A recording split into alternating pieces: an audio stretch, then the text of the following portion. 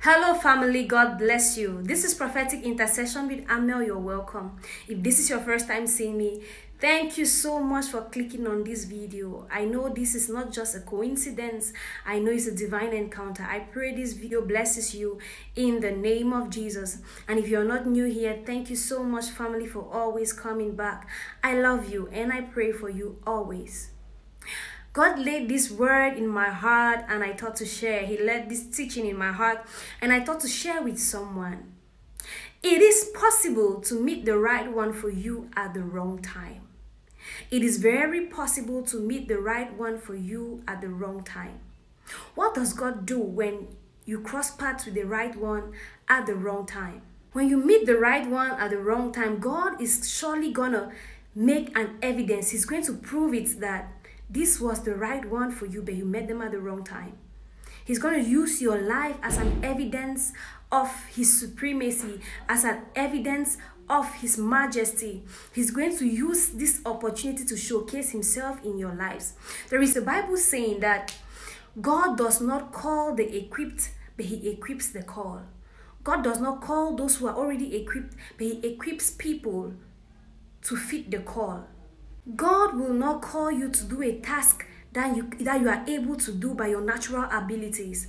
God will not call you to do a task that you can do by yourself, but rather he's going to call you to do a task that needs you to depend on him, needs you to trust him, needs him to empower you for that task. That is what God will do. He uses places where you feel like you are not able to do it to show forth his glory. In the book of Hebrews chapter 13 and verse 20 to 21, it says, "Now may the God of peace, who brought up our Lord Jesus from the dead, that great shepherd of the sheep, through the blood of the everlasting covenant, make you complete in every good work to do his will, working in you what is well pleasing in his sight, through Jesus Christ, to whom be the glory forever and ever. Amen." God is going to empower you to be in that relationship. He's going to empower you to be able to make the relationship work. It's going to be his ability and not yours. My spiritual father, my father in the Lord, always says, where God wants you to be, he empowers you to fit. Whom God wants you to love, he empowers you to understand. So God is going to help you people push through the bad times and give you victory at the end, and all of the glory shall go back to him. You will know that if you could not have done this by yourself, this is God. God will enable you, empower you, push through the hard times and bring you to an expected end in the name of Jesus. When you meet the right one at the wrong time, God will empower you to weather the storms in that relationship. He will use the trials of your relationship to make a beautiful love story. He will use everything that happened at the end to bring glory to his name. He's going to make it almost impossible for anyone to glory in the outcome of that relationship. He's going to make it almost impossible for you or your partner or anyone to glory in the outcome of the relationship. He's going to make it in such a way that at the end of the day, you say, only God could have done this. Only God could have graduated us from just a relationship to marriage.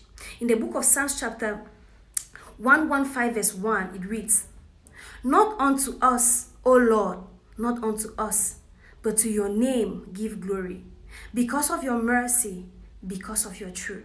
When you meet the right one at the wrong time and things become so difficult, God is going to help you people weather the storm, and he will do it in such a way that you would know that it was not you, it was not your partner, it was not anyone, but it was God that gave you people the victory. It was him that held your hands and helped you move and weather every storm in that relationship. When you meet the right one, the right person for you at the wrong time, God will empower you both to be together. It might not be smooth, it might not be a jelly ride, but God will surely do that. And God is too supreme. Yes, it is true that you might meet someone and not at the right time, and they are still full of so many imperfections, so many ups and downs that will cause your relationship to stray. God's will is not governed by man's timing, but God's will governs man's timing. You see, with God, there is no searching of his understanding. He can cause all grace to abound towards you at any point in time. He can make anything good, and with God there are no rules, there are no regulations. He can do whatever he wants to do, whenever he wants to do. The Bible says in the book of Isaiah chapter 40 verse 28, have you not heard?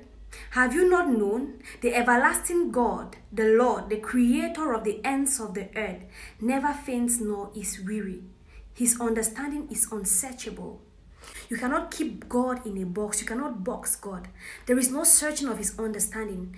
When you meet the right one at the wrong time, God will help you guys. If they are the one for you, God will help you weather every storm. In some cases, God might make you people separate but come back later together. He might make you people separate to go and work individual aspects of your life, but he will bring you back together if you were the one for each other. If you do not come back together, it means that you are not destined to be together. It means they were not the one.